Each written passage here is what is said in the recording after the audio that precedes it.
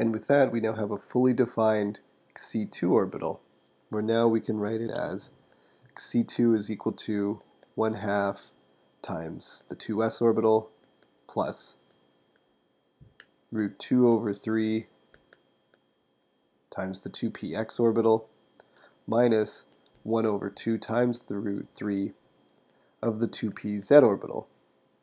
And in this case, we're going to be defining our 2s orbital as being 1 over 4 pi times the square root, or the square root of 1 over 4 pi times the radial component.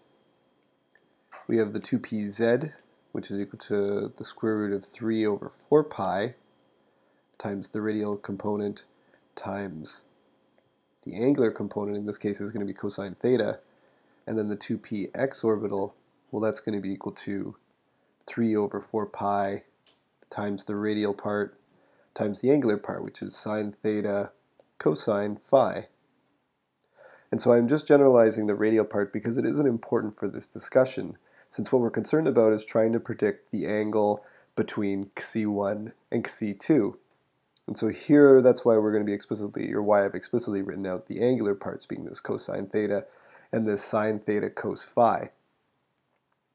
And so if you recall, going back to our picture way back at the beginning, we defined C1 to lie along the z-axis, and then we said that C2 is going to lie along the xz plane. And so what that means for our coordinates for our various orbitals, or for the C2 orbital, is that what we're going to end up doing is we're going to be setting phi to be equal to 0, because phi is basically the angle that swings around in the xz plane, and it starts at along the x-axis where phi is equal to 0. Since this hybridized orbital exists along the xz plane, then that means that when we plug in these angular components, what we can do is we can plug in for phi is equal to 0.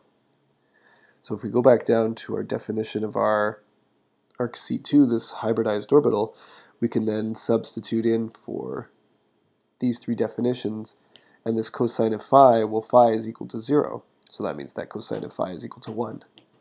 This greatly simplifies this expression, where we would have C2 is equal to 1/2 times 1 over 4 pi, or the square root of 1 over 4 pi, times the radial part, and this is the 1/2 times 2s.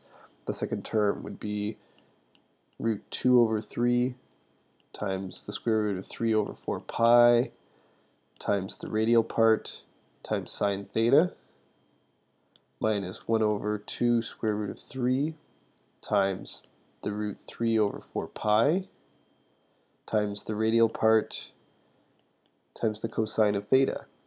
And so in this case we can cancel out that square root of 3 and that square root of 3, this square root of 3 and that square root of 3, and that we can simplify C2 again to be equal to 1 over 4 times the square root of 1 over pi times the radial part plus the square root of 1 over 2 pi times the radial part times sine theta minus 1/4 times 1 over pi, or the square root of 1 over pi, times the radial part times cosine theta.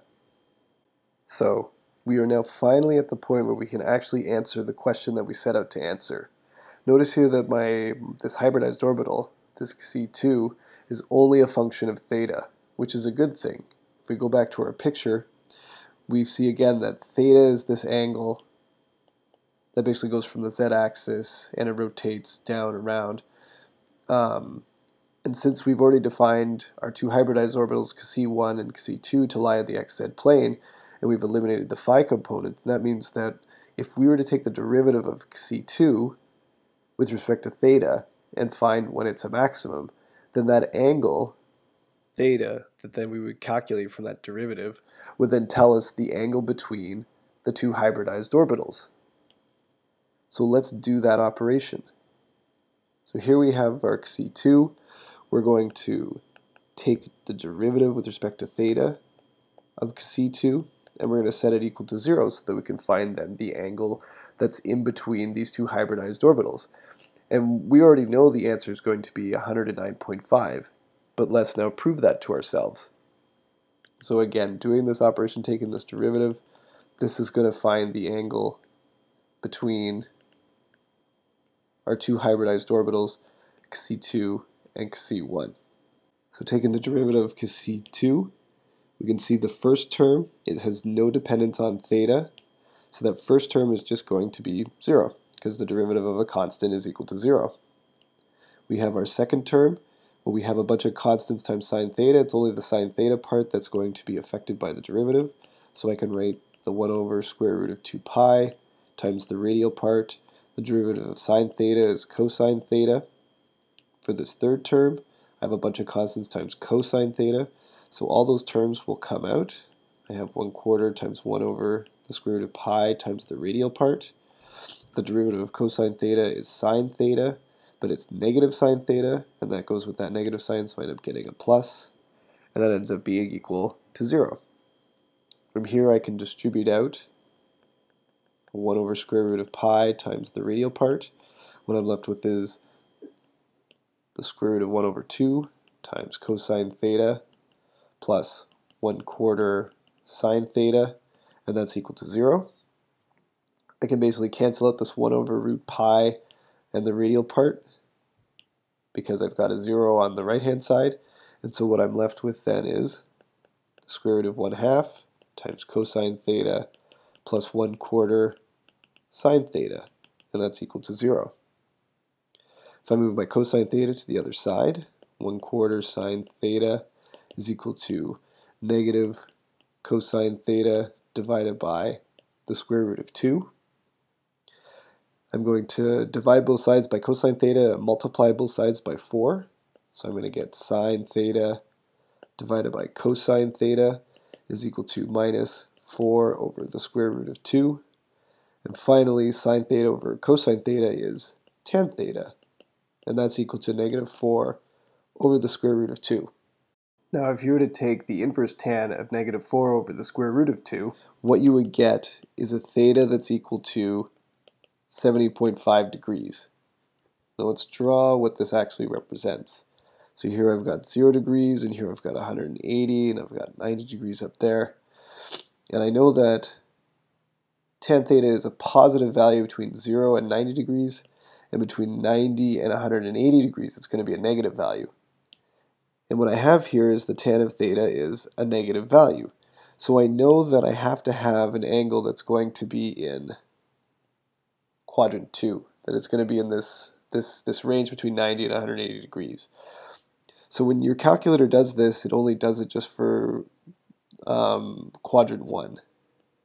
And so that's why we get this calculator value of 70.5. What that calculator value also ends up spitting out at us is this value here, since tan is a symmetric function. So it actually also tells us that at that angle is 70.5.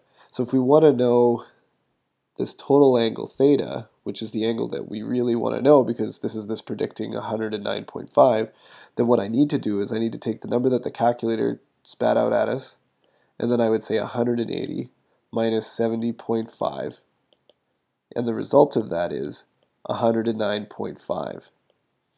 Here is an image of methane, which illustrates the geometry which is predicted for the sp3 hybridized orbital. We've always been told that the angle between sp3 hybridized orbitals is 109.5 degrees. By solving the coefficients for 2 of these sp3 hybridized orbitals, we've demonstrated that this angle is no accident, according to quantum mechanics. In this lecture, we examine molecular orbitals and hybridized orbitals to qualitatively understand the strength and geometry of bonds as described by quantum mechanics. We saw that 2 types of molecular orbitals exist, bonding and antibonding, where bonding molecular orbitals are lower in energy than antibonding orbitals. Based on this, we can build molecular orbital diagrams which we can use to calculate bond order. Bond order is a qualitative value which can be used to determine trends in bond strength. We then looked at hybridization in atomic orbitals. A hybridized orbital is simply a linear combination of atomic orbitals. By using normalization and orthogonality conditions, as well as geometric arguments, we were able to solve for the constants in sp-type hybridized orbitals in order to determine their orientation. This illustrates how molecules are structured.